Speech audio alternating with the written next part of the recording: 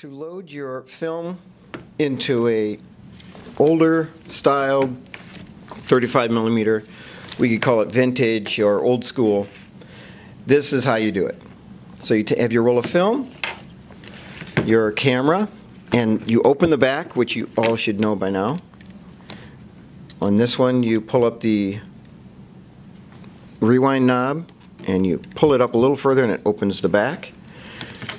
You take this film, put it under the rewind knob like this, and then push that down. Then you take the leader of the film and you put it in. Let me see if I can focus it in closer for you. There are little slots in this take-up spool. If you see, when you crank this, it moves. You see that rolling? So what's going to happen is you'll put it in one of these slots like this, like that. Oops, not like that. Sometimes you need to hold it with your thumb like this.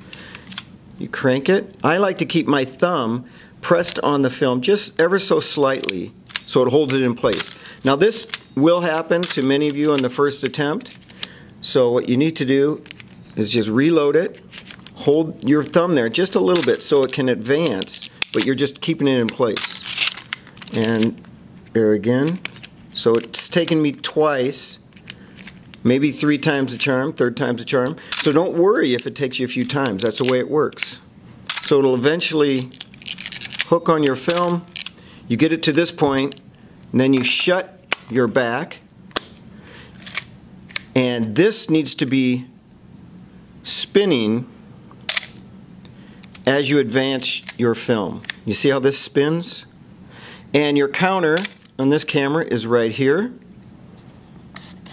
So there should be a counter somewhere that tells you what number you're on. You advance this until you get to number 1 and you're ready to go.